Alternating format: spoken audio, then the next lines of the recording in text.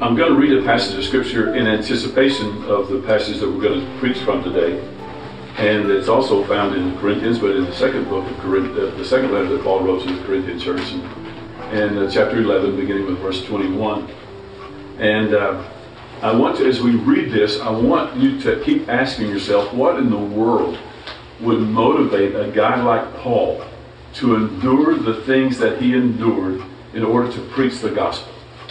Okay, that's the question I want you to ask as we read through here.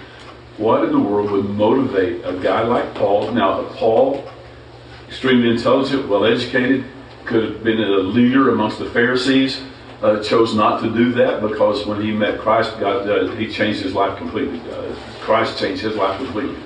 And so again, why would he endure all the things that he endured, knowing that he was not going to quit, it was going to be that way for the rest of his life, he's going to do that? What would motivate him to endure all of that in order to preach the gospel? Okay, so let's read 2 Corinthians chapter 11, beginning verse 21. You can just listen up if you want. I speak as concerning reproach, as though we had been weak. Howbeit, whereinsoever any is bold, I speak foolishly. I am bold also. Are they Hebrews? So am I. Are they Israelites? So am I. Are they the seed of Abraham? So am I. Are they ministers of Christ? I speak as a fool. I am more. In labors more abundant. In stripes above measure. In prisons more frequent. In deaths often. Of the Jews, 5 times I received 40 stripes, save one. You know why they beat you 39 times and not 40, right? 40 was supposed to kill you. So they just took one away so you just suffered from it, okay? So how many times? Of the Jews, 5 times received I 40 stripes, save one. Thrice was I beaten with rods. Once I was stoned. 3 times I suffered shipwreck. A night and a day I have been in the deep. In journeyings often. In perils of waters. In perils of robbers. In perils of mine own countrymen. In perils by the heathen. In perils in the city. In perils in the wilderness. In perils in the sea. In perils amongst false brethren. In weariness and painfulness. In watchings often. In hunger and thirst. In fastings often. In cold and nakedness. And besides all of those things that are without, that which cometh upon me daily, the care of all the churches. Who is weak, and I am not weak? And who is offended, and I burn not? So what in the world would possess a guy like the Apostle Paul to endure all those things and to know that he's going to continue to have to endure those things? As a matter of fact, when Paul was converted, while he was still in the city of Damascus, Ananias was sent to him to tell him what had happened to him on the road to Damascus, to explain that to him. And when God called Ananias to go tell Paul about those things, he said, you've got to tell him about me, and you have to tell him all the things that he's going to have to suffer for my name's sake. And so Paul had that to look forward to the rest of his life. Now, what in the world would put yourself in his position and ask yourself if you would continue to be the faithful sharer of the gospel, knowing that that's the way your life is going to be from now on. You're going to be beaten, shipwrecked, stoned, beaten with rods, beaten with whips, suffering hunger and thirst. You're going to do all of that. Are you willing to do that? And if you are, what would motivate you to do so? I think the Bible, in the same, when Paul wrote to the same group of people on another occasion, in 1 Corinthians, or actually in 2 Corinthians a little bit earlier in that letter, he explains why he would endure all of those things. Okay, he says, "For the love of Christ constraineth us, because we thus judge that if one died for all, then we're all dead." What motivated Paul? It says, "The love of Christ constrains me." Now, I read that phrase and I ask myself, what does that mean? Is it the love that Christ has for me that keeps me motivated? Well, yeah, that would explain it. Or is it the love that Christ has for other people that keeps me motivated? I have a tendency to think that it was the latter it was the latter that Paul was referring to. It's the love that Christ has for the world that motivates me to make sure that they get to hear the gospel. And the reason I say that is because of the second part of that verse, chapter 5, verse 14. For the love of Christ constraineth us, because we thus judge. This is the way we think. If one died for all, then we're all dead. So the love of Christ constrains me, knowing that all have sinned and come short of the glory of God, and that the wages of sin is death. Knowing all of that is true, I'm motivated to make sure that they get to hear the gospel that gives them a brand new life. Okay? So the love of Christ constrains us to be passionately in love with a lost world. And that motivates us to share the gospel regardless of the price that we have to pay. Now, guys, I want to point out one other thing that's true of the Apostle Paul. Not only was he motivated by the love of Christ for a lost world to endure all those sufferings, he actually said, I myself would be willing to be accursed from Christ. To be accursed from Christ. I would go to hell for all of my kinsmen according to the flesh. If my kinsmen, the Jewish nation, would come to know Christ as their Savior, if I died and went to hell, if that was a sacrifice that was needed, I would be willing to do that in order for them to come to know Jesus as their Savior. Now, I don't know very many people who love that passionately, but I want you to. And I want to be that kind of a person that loves so passionately. Now, I'll thank the Lord, and it's all according to Him. Thank the Lord that I won't have to, because He's already given me that eternal life, that place in heaven that He's preparing for me. But the fact is, I would still like to have the passion that Paul had in making sure and having the kind of desire to see people come to know Jesus as Paul had, even to the point of being willing to be accursed from Christ.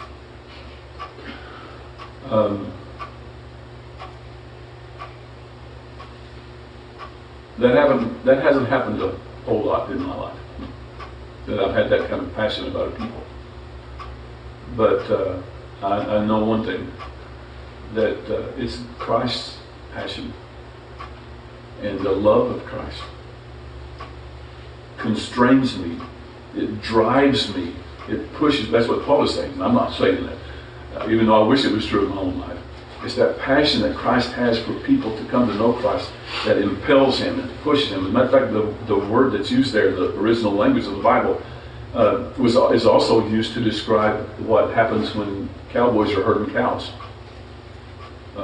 The love of Christ herds me. It pushes me, it compels me, it obligates me to share the gospel in spite of all that I have to endure in doing so. The love of Christ. Okay, now let's turn to the passage that we're going to study today. 1 Corinthians chapter 13, verse 1. If I speak in the tongues of men or of angels, but do not have love, I am only a resounding gong or a clanging cymbal. And if I have the gift of prophecy and can fathom all mysteries and all knowledge, and if I have faith that can move mountains, but do not have love, I'm nothing. If I give all I possess to the poor and give over my body to hardship that I may boast, but do not have love, I gain nothing. Love is patient. Love is kind. It does not envy. It does not boast. It is not proud. It does not dishonor others. It is not self-seeking. It is not easily angered. It keeps no record of wrongs. Love does not delight in evil, but rejoices with the truth. It always protects, always trusts, always hopes, always perseveres. Love never fails, but where there are prophecies, they will cease. Whether there are tongues, they will be stilled. Where there is knowledge, it will pass away. For we know in part, and we prophesy in part. But when completeness comes, what is in part disappears. When I was a child, I talked like a child. I thought like a child. I reasoned like a child. When I became a man, I put away the childhood behind me, the ways of childhood behind me. For now, we see only a reflection as in a mirror. Then we will see face to face. Now I know in part. Then I shall know fully, even as I am fully known. And now these three remain: faith, hope, and love. But the greatest of these is love. The emphasis of our sermons in the last few weeks, and will continue to be so, is that some things never change. And the time that we live in nowadays, when everything is changing or is about to, there are some things that never change. And the one thing that we want to talk about today is the one thing that never, or one of the things that never changes, is love. Faith, love, and hope abide. These remain. But the greatest of these is love. Love never fails, it says in verse 8. Let me tell you some things that do fail. Verses 1 and 2. If I speak in the tongues of men and angels, but do not have love, I am only a resounding gong or a clanging cymbal. If I have the gift of prophecy and can fathom all mysteries and all knowledge, I'm going to skip that part and go say, I am nothing. I'm going to talk about that other section in just a second. Okay? So if I speak with the tongues of men and angels and don't have love, I'm a resounding gong and a clanging cymbal. If I have the gift of prophecy and fathom all mysteries and knowledge and don't have love, I'm nothing. This is when I'm going to make some of you mad at me out there, you guys, and maybe some of you here. I don't think so, but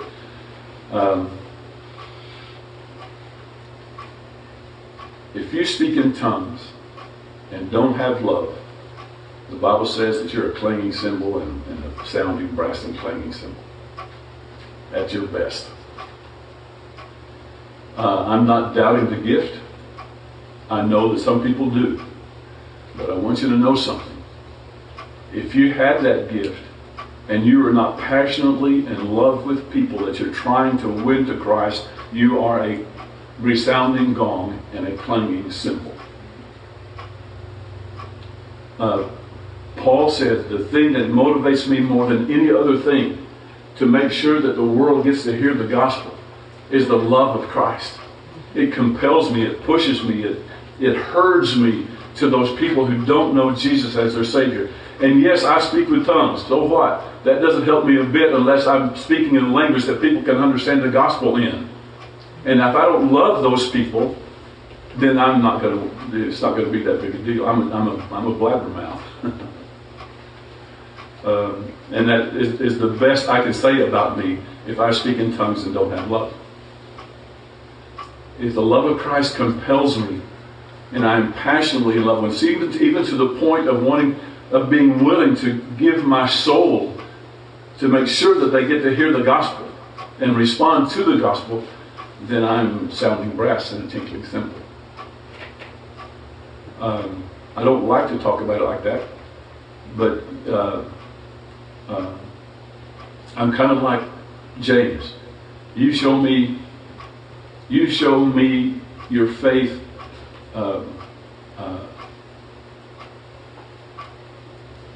You show me your faith, I will show you my faith in my works. I am impelled to share the gospel because of the love of Jesus. And all of these things that I might do that I claim to be gifted in, if they don't motivate me more to love, then I'm just a sounding brass and a tinkling cymbal. So don't glorify the gift, glorify the giver. And because if I don't have love, that's all I am. It's just a sounding brass and a tinkling cymbal. And it doesn't matter if it's speaking in tongues or any of the other gifts, because the part that we didn't read in verse 2 says, and if I have faith that can move mountains, and I don't have love, I'm nothing.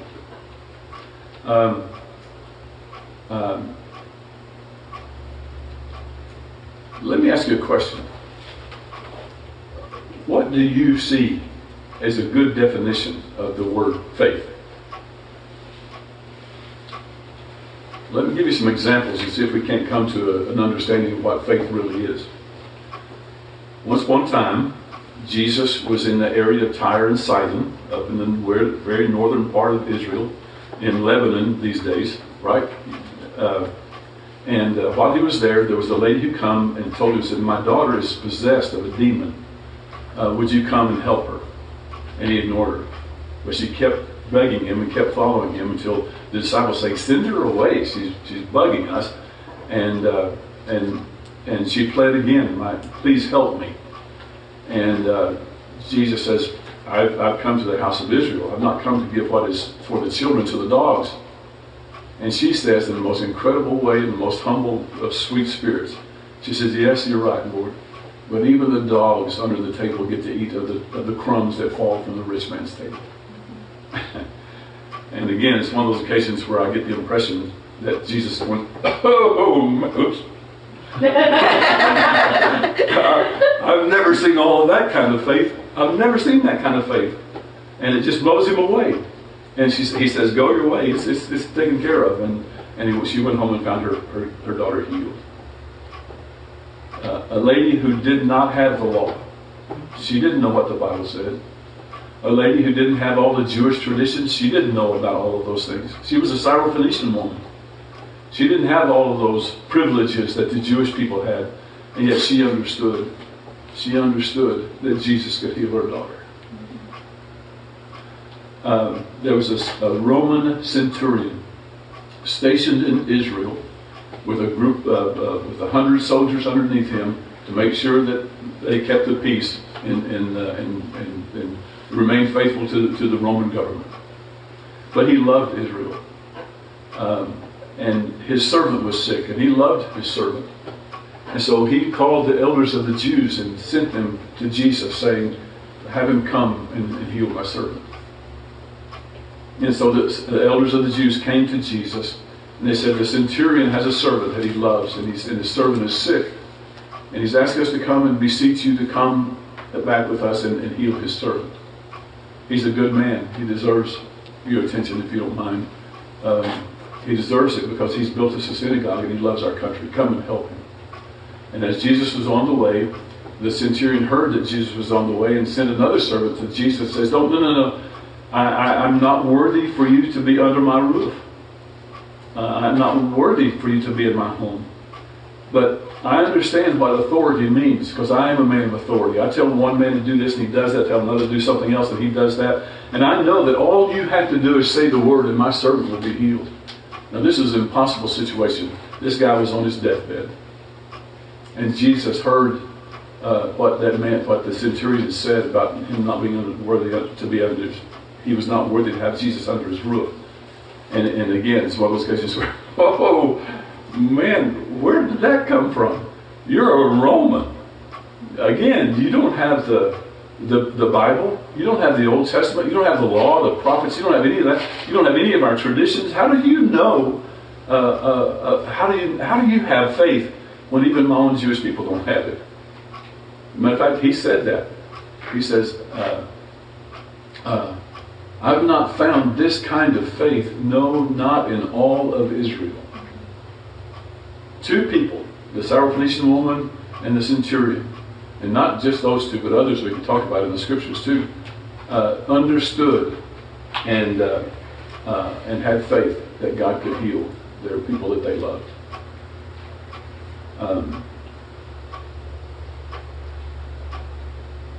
Another occasion, when Jesus was with his disciples. He just got through, maybe a day or two before, feeding 4,000 people with, how many fish and loaves was it this case? Like 7, I think. Seven fish and some loaves. He had fed 4,000 people with just just a handful of food. And by the way, those weren't king salmon. They were what, perch about this long? You know, they weren't big fish at all. And they got in the boat and they went over the other side of the Sea of Galilee.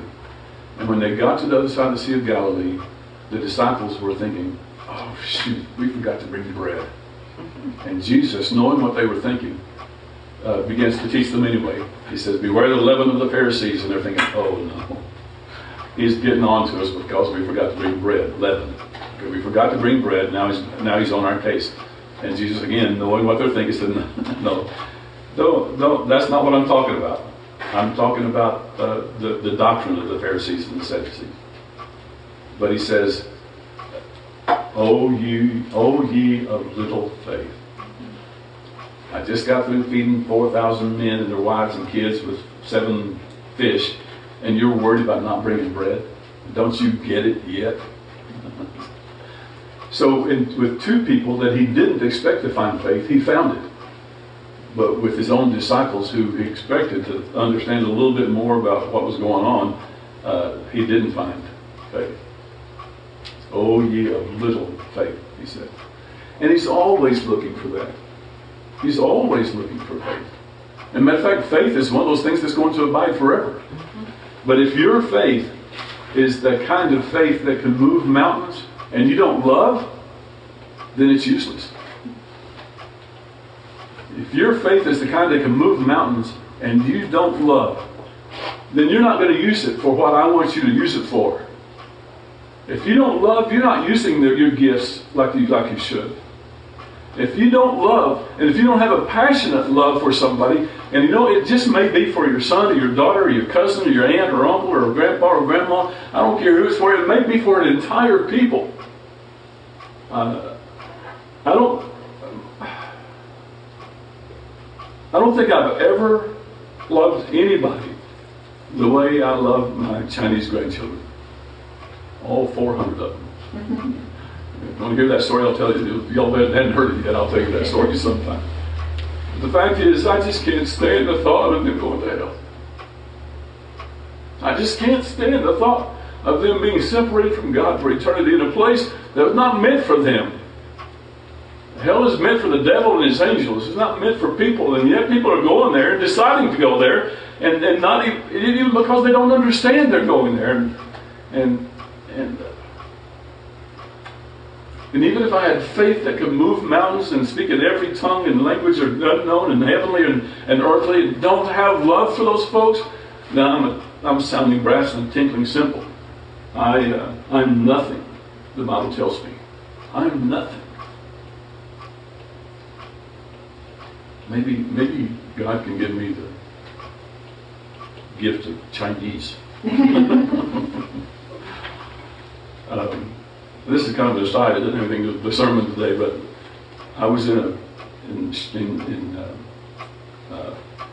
Beijing with some friends, and we were walking along this big plaza, and there were literally, folks, if you've ever been to a city in China, there are thousands and thousands of people around you all the time, if you're ever out in public.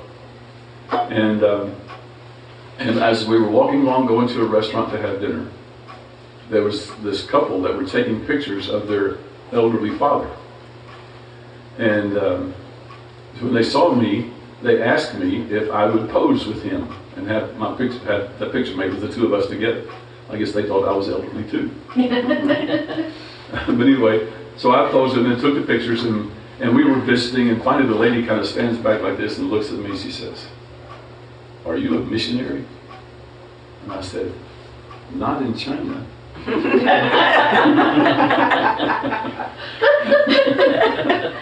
And she said, but and I told her, I said, "But I am a believer, and if I get a chance, I share the gospel." I didn't say I have to get a chance. I used that phrase a little bit later on in our conversation. And so we talked about that for a little while, and finally I said, "Listen, there are 2 young ladies over here. I've been witnessing to them, and I think it would be really good for them to hear the gospel in their language, in their heart language." I said, "So if you get a chance," and that's the way I expressed it, "if you get a chance, talk with them about Jesus. And she looked at me and says, this is my chance. And she went right over and began to talk to them about the Lord. That's what I'm talking about, you guys. The love to see another person come to know Jesus as Savior. And if we don't have that kind of love, all of our gifts of the Spirit are useless. Do you hear that? Mm-hmm. All of our gifts of the Spirit are useless. We might be able to speak every language under the sun and move mountains by our faith. But if we don't have love, we're sounding brass, tinkling cymbals. We're nothing. See why I think I'm probably going to make people mad at me today? Because all the gifts of the Spirit, the faith that can move mountains. And even in verse 3 we see, if I give all I possess to the poor and give over my body to hardship, then I may boast, and do not have love, I gain nothing. A generosity, that helps the poor. If I have the generosity that helps the poor and don't love those poor people, I'm nothing, the Bible says. I gain nothing. It's interesting, I'm going through a premarital counseling sessions with a couple of friends of mine, and we try to cover all the topics that cause divorce. You know, things like finances, for one thing. And so that's what we talked about last time. About who's going to handle it, and how they're going to handle it, and how they're going to work on a budget, and how they're going to set goals in their budget, and all that kind of stuff. We talked about all those things. And the guy says, you know, I've always wanted to be generous, but in my particular occupation, I'm never going to have enough money to be able to give generously. And so he was kind of disappointed that he was not going to be the kind of generous person that so many people have been, like so many people who have been generous with him. And so he shared that a little bit, and I said, I'll tell you what you do. Do you tithe? He said, well, yeah, I tithe. I said, next year, you begin giving 10.5% instead of 10. And that 0.5% you put in the jar somewhere and hide it. And don't touch it. Don't touch it. And then the next year, you increase it another 0.5%. The year after that, you give 11%. And after that, 11.5%. And after that, 12%. And you give an extra 0.5% until Jesus tells you you can stop. I don't know if you guys are aware of a convenience store chain called H.O.P.E. You ever heard of H.O.P.E? It's mostly a southern thing, most of a southwestern southern thing, Texas, New Mexico, Oklahoma, in that area. That's what he started. The guy lived in Clovis, Texas when he started the first H.O.P.E, and he made a commitment to live on 10.5%. And then 11 until God told him he could quit. And he's not the only person who did it. There's a lot of other examples of people who've done that.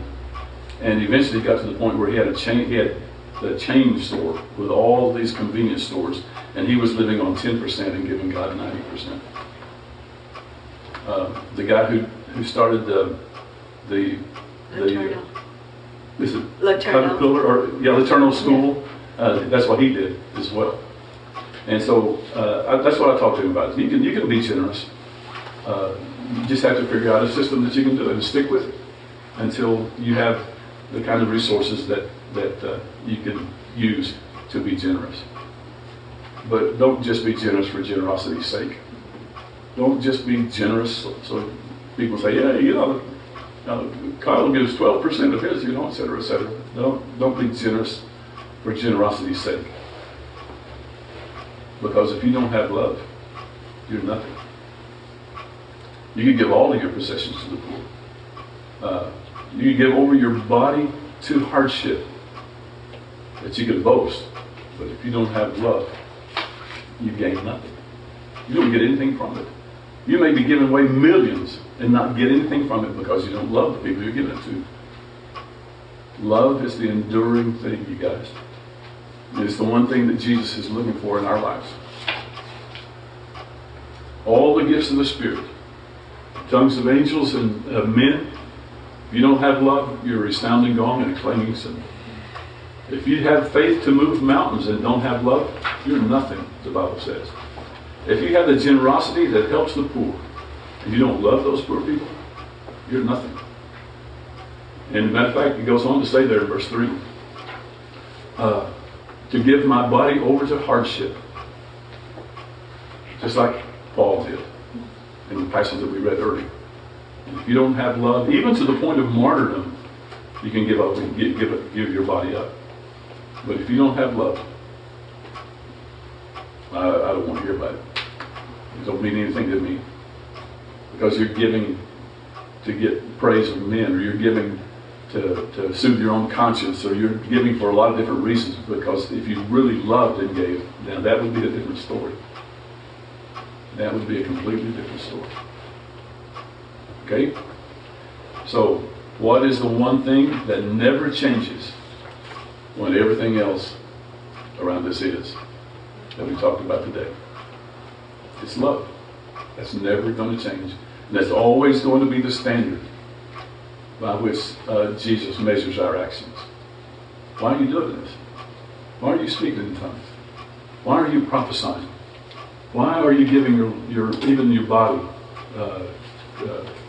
Why are you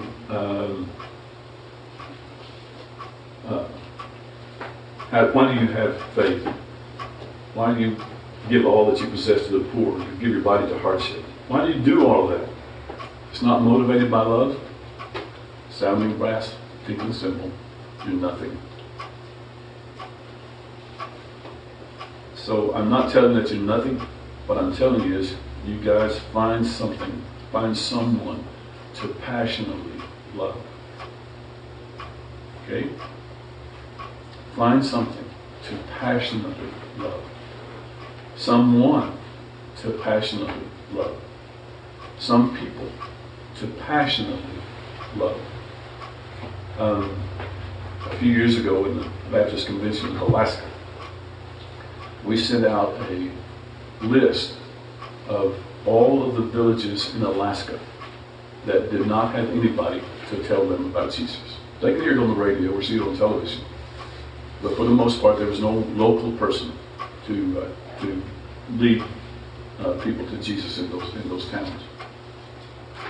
It was a list of 100 villages, and we challenged our churches to just pick one out.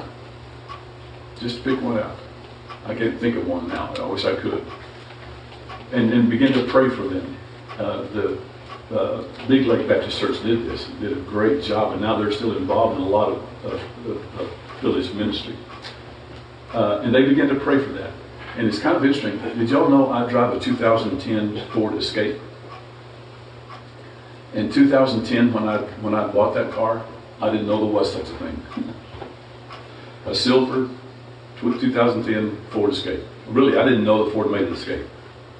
But I bought one, and that's all I saw from then on.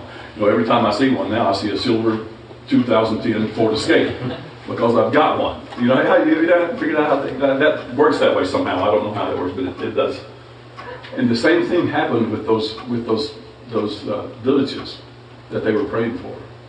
Suddenly, that's all they heard. Every native person that they saw came from that village. Or everything that came out in the news was about that village. Or everything that everybody was talking about in conversation was about that village. And that's what I'm talking about, you guys. Become so passionately in love with someone or something that from now on, everything that you see, everything that you hear, everything every conversation that you're a part of, somehow that just kind of creeps in. Because that's all you think about. That's all your heart dwells on. I'll guarantee you that every time you hear from now on somebody call somebody JJ, you're going to think of this kid right over here. Isn't that right? Why? Because he's special to us. We love this kid. And if you said Jonathan, if you said Nathan, if you said Carrie or Harley, or matter of fact, my oldest son and his daughter had birthdays this past week. Harley and Nathan. Anytime I hear those two words, my heart goes out to my own kids. I'm not telling you not to have those other things. I'm telling you to put in perspective of love. Because all that other stuff is going to go away. As a matter of fact, it says that, doesn't it? Love never fails. But where there are prophecies, they will cease. Where there are tongues, they will be stilled. Where there is knowledge, it will pass away. For now we know in part and prophesy in part. But when completeness comes, when love comes, when completeness comes, that which is in part disappears. When I was a child, I talked like a child, I thought like a child, I reasoned like a child. But when I became a man, I put away childish things behind me. For now we see only a reflection as in a mirror, but then we shall see face to face. Now I know in part, but then I shall know fully, even as I am fully known. In verse 13 is the one that probably ought to memorize. Okay. Now these three remain: faith, hope, and love. But the greatest